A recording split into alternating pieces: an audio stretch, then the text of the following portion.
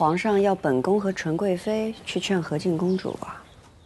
是，皇上怕是自己为难。皇上虽然决定让和敬公主下嫁，可心里总是不好受。若贤主和纯贵妃能劝得公主乐意接受的话，那皇上心里也好受些。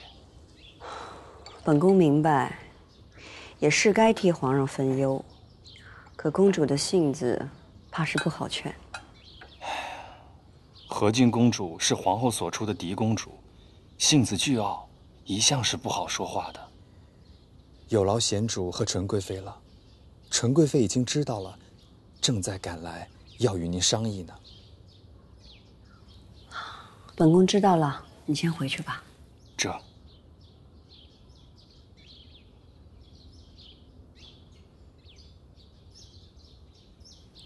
主儿，看来您跟纯贵妃有钉子要碰了。也许吧。公主在看女则啊，想必是崇敬长孙皇后的言行。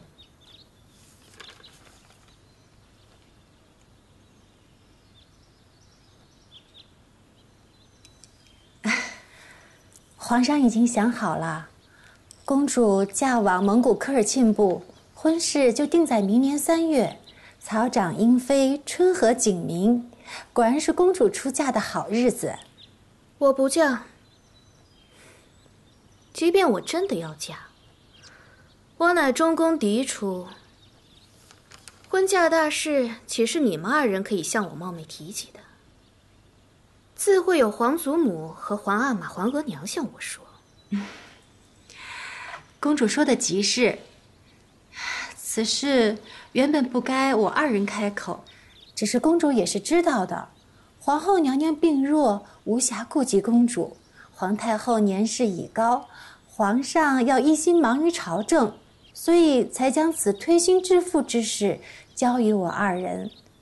说来呀，皇上真是心疼公主是嫡女，所以才选择了蒙古科尔沁部最尊贵、最至亲的王爷为额驸。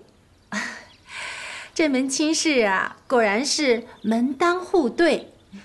你不必拿皇阿玛来压我。纯贵妃若觉得远嫁蛮荒之地甚好，何不让你自己的女儿出嫁呢？这谨言才2岁多，要如何出嫁？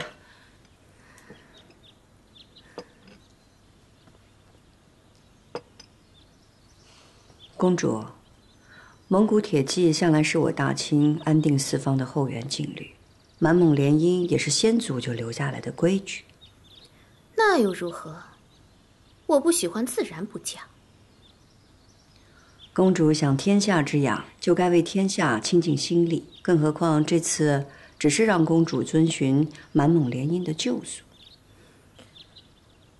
父母在，不远游；皇额娘抱病，永从夭折。我身为长女，理应承欢膝下，洒扫侍奉，以全孝道。公主的这门婚事要尽的就是皇后娘娘的孝道。怎么可能是皇额娘？她怎么舍得我这唯一的女儿？7、2个早伤，皇后娘娘唯一能依靠的就是公主您一个人。若要中宫之位稳若泰山，就需有强劲的依靠。公主嫁往科尔沁部，便是最好的打算。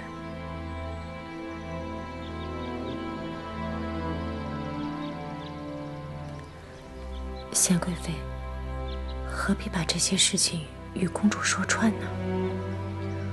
公主不懂父母的苦心，本宫要跟她说一说。公主若不明宫中的道理，本宫也得跟公主明一明。皇上执掌四方，就需安邦定国；皇后娘娘位至中宫，就需母仪天下。公主是天之娇女，就需为大清尽心尽力，为皇上、皇后尽辅佐之责。在这宫里边，卑微如奴才，尊贵如公主，都有自己的位置和责任，别无选择。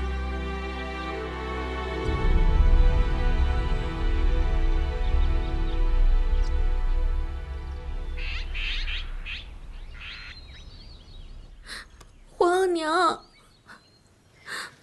景色，你皇阿玛既然让2位贵妃去劝你，就说明她决心已定，只差一道圣旨颁布天下。皇上的脾气，皇额娘是最知道的。江山为重，他决定了的事儿，就再难转换。哪怕是皇额娘事先备了万一的侥幸，如今也是不能了。可是皇阿玛还有恒体长公主这个妹妹，恒体长公主是儿臣的姑姑，还比儿臣大了几岁。为什么皇阿玛偏要选儿臣呢？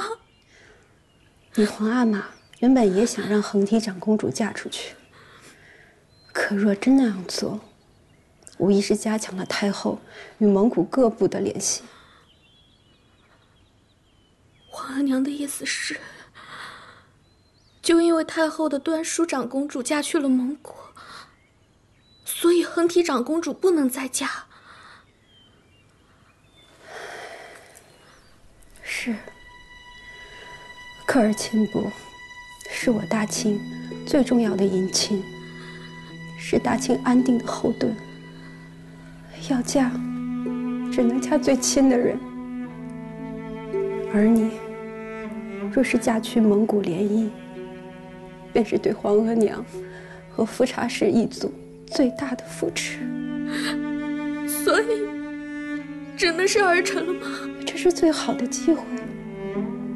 这样的机会，不能给了太后的女儿，必须要抓在我们的手上。可是皇额娘，您真的舍得女儿吗？皇额娘从一出生便知道，自己这个人，这一条命，都是属于富察氏的。像你，一出生便是公主，你的一切是属于大清的。作为大清的公主，这是你的职责，也是你最好的归宿。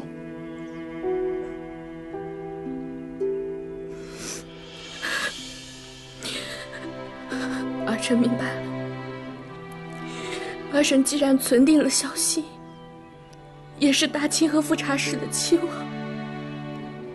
那么女儿顺从就是。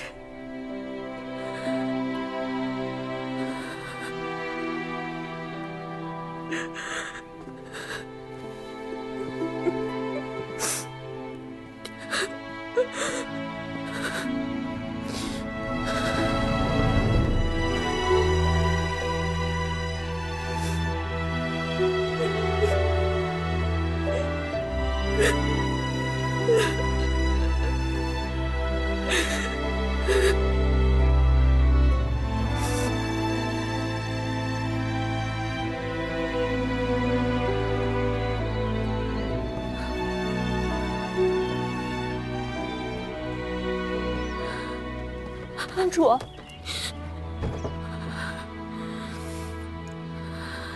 我头一回知道，原来生在帝王家是如此艰辛。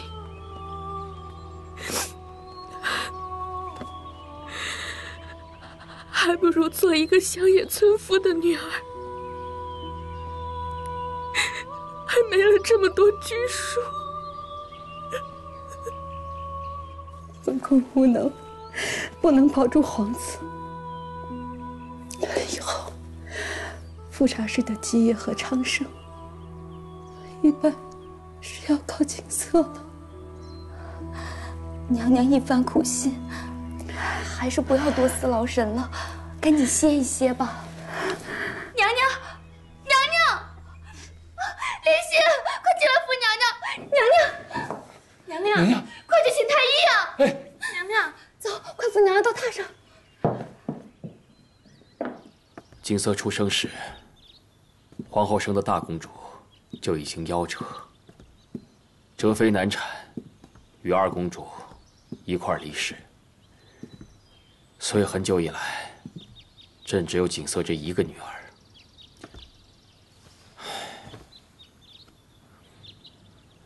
直到纯贵妃生了4公主，但也难以取代景色在朕心目中掌上明珠的地位。臣妾知道皇上一向疼爱和敬公主，在朕的心中，女儿与世无争，怎么教养都不过分。纵然偶尔景色骄纵任性，但朕也从来不以为意。朕一直以为景色会永远待在朕的身边，承欢膝下，从未想过有一天她会远嫁。皇上这般舍不得公主，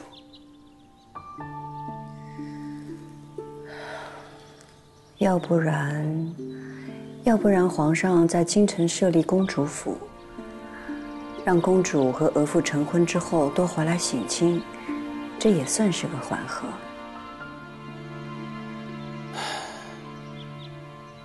眼下也只能这样了。朕只希望景色可以安心地接受这门婚事，从今往后的日子能够和乐美满。科尔沁与大清联姻已久，此番诚意求娶，他们一定会好好待公主的。皇上您也不必太忧虑。